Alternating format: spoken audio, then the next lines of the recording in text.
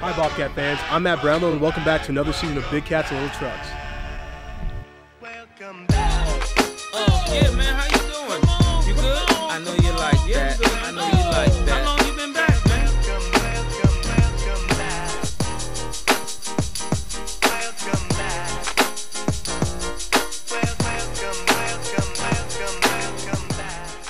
My man. What's up, man? My man. Welcome. Can you get in? Yes, sir. I can fit. Let's see, can you do it? Barely. There we go. Well, ladies and gentlemen, welcome back to another episode of Big Cats and Little Trucks. I got Jason Scrempos. Yes, sir. Here in the building. So I just got to start. Tell me how you got here. UW transfer. Yeah, I'm a transfer from UW. Okay. Grad transfer. Okay. I was over there for 4 years, and I'm excited to be here now. Amen. You know, last shot with the Cats, what do you want to be and how do you want to be remembered? Is it influencing the team? Is it, you know, getting invested in the community? What does Jason specifically want to be?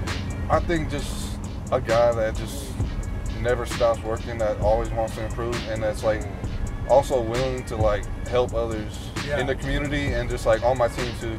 Because I want to leave like something for the younger guys to be able to like just pass on and move on and just keep working hard, and just things are gonna go your way if you just keep working hard for it. Exactly.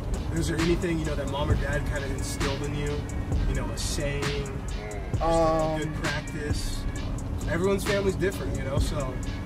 I don't really know that if they had a saying, but I always wanted to quit football when I was younger. When I first started, I was a heavier kid. I had to play like 2 age levels above my group, so my mom was always there to like keep me in, and she said, "Don't worry, it's gonna work out. Like it sucks right now, but eventually you're gonna love it."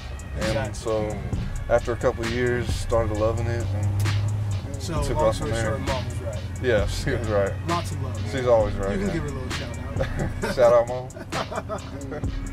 So, you know, kind of coming up on the last leg here, what do you want the fans to know, Bobcat Nation, about Jason?